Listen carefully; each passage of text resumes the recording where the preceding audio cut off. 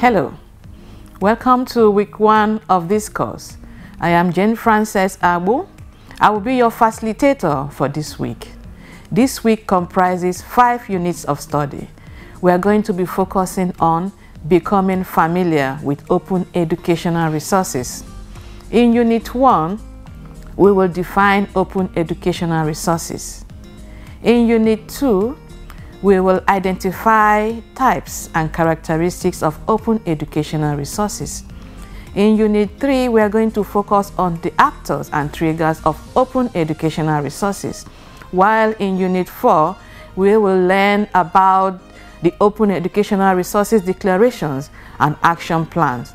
In Unit 5, finally, we will identify the benefits of open educational resources. So, at the end of this unit, you will be able to distinguish an open educational resource from other sources. Explain the 5 R's that characterize a copyright-free resource.